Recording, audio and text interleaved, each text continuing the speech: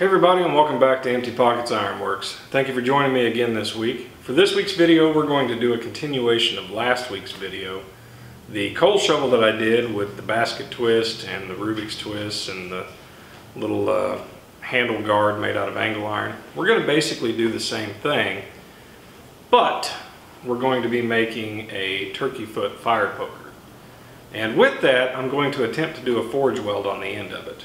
Now, I know amongst a lot of the seasoned blacksmiths and know-it-alls and people that watch videos on YouTube, you can probably do a forge weld in your sleep.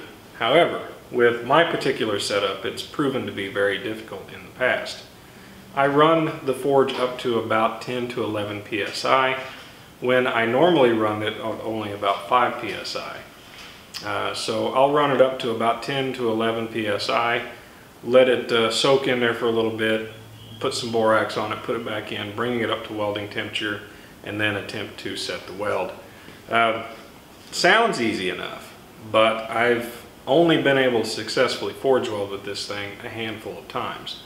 It's great when it works, and oftentimes if it doesn't, then we just go over to the MIG.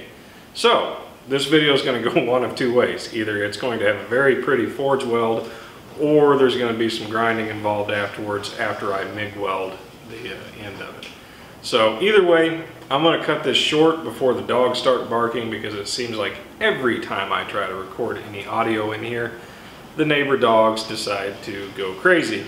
And also, the wind today has picked up, and with the tree that's above the shop, it drags across the tin and it's rather loud. So let's get started. Thank you guys again for all the likes, the comments. I really appreciate it. And remember to share, subscribe if you haven't, and yeah, we'll see you guys next week.